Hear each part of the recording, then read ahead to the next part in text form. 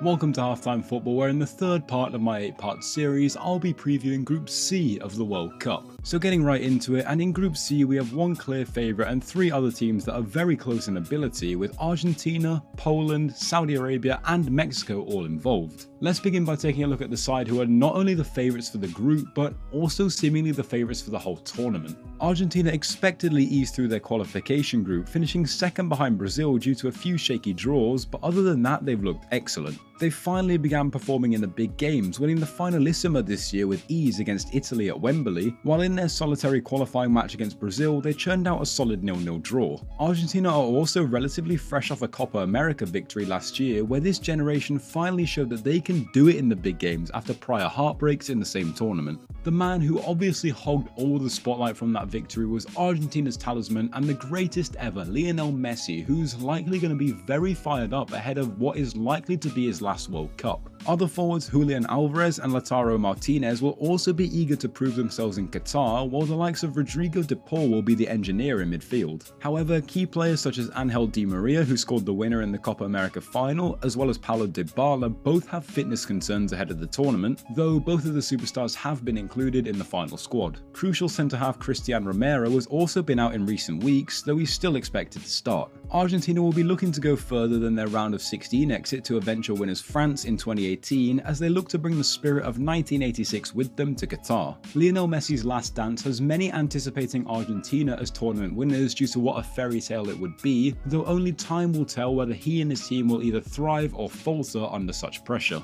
Now we move on to Poland, a relatively unpredictable team in any major tournament, and a team who come into this tournament with suitably topsy-turvy form. Poland were placed in a qualifying group with England, which in itself would be difficult to automatically qualify out of, and they expectedly finished second and were sent to the playoffs. There, they got a bye into the final due to Russia's expulsion, and they ended up beating Sweden 2-0 to send them to Qatar, which should have been a major momentum booster. However, they looked horrendous in the Nations League this year against any opposition that's even slightly better than them, with a particular highlight being a 6-1 defeat to Belgium. Two victories against Wales gave them some reassurance, but things aren't looking too sparkly as of now. Nonetheless, Robert Lewandowski will look to be firing up front to get rid of his typical tournament demons, with both Milik and Piatek behind him, while Wojciech Szczesny will be solid in between the sticks. Piotr Zielinski will look to be the main man in midfield, while Mati Cash and his newfound Polish roots will be bombing up and down the right flank. Goalkeeper Bartolomiej Dragowski misses out due to a horror injury which he suffered while playing for Spezia last week, but Szczesny leaves Poland in very safe hands. Last time out in the 2018 World Cup, Poland finished rock bottom of a group they'd have been expected to do much better in, as they picked up just 3 points, so they have a lot to prove this year.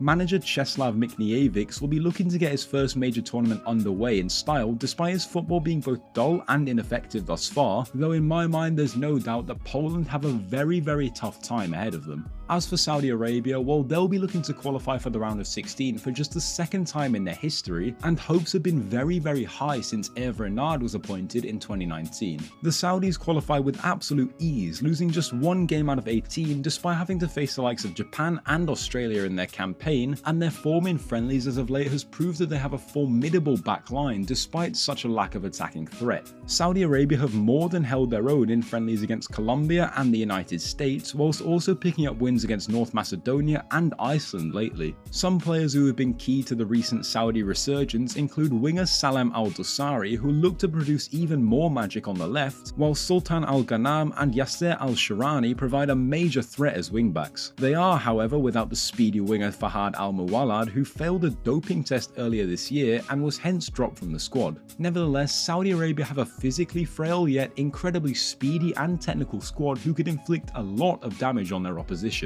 They'll be looking to bounce back from a shocking 2018 campaign where 2 defeats in 2 games saw them the first team to be sent packing, and Hervé Renard appears to have corrected a lot of the defensive weaknesses on display in that tournament. Whether Saudi Arabia will progress out of this group through pure defensive might is another thing, but things look look a lot better for them this time around nonetheless. Finally, in Group C we have Mexico, a team who seem to get a kick out of being disappointing in the big moments. The Mexicans, as always is the case nowadays, qualified for the World Cup with relative ease, finishing second in the CONCACAF group behind Canada on goal difference. However, while Mexico did look good in their qualification campaign, they've absolutely folded in half when faced with any sort of opposition of similar level in the past few months. A 3-0 defeat to Uruguay and a 3-2 defeat to Colombia, both at home, are particular highlights as of late, and final defeats to the USA twice in 2021 in both the Nations League and the Gold Cup seriously harm their reputation for big games. Irrespective of that though, Mexico do have some incredible talent among them, with Guillermo Ochoa sure to provide cat-like protection in between the sticks, while Ajax duo Edson Alvarez and Jorge Sanchez will likely be on the team sheet. The experience of both Hector Herrera and Andres Guardado will bring maturity to the Mexican midfield, who'll be looking to supply both Chucky Lozano and Raul Jimenez up front.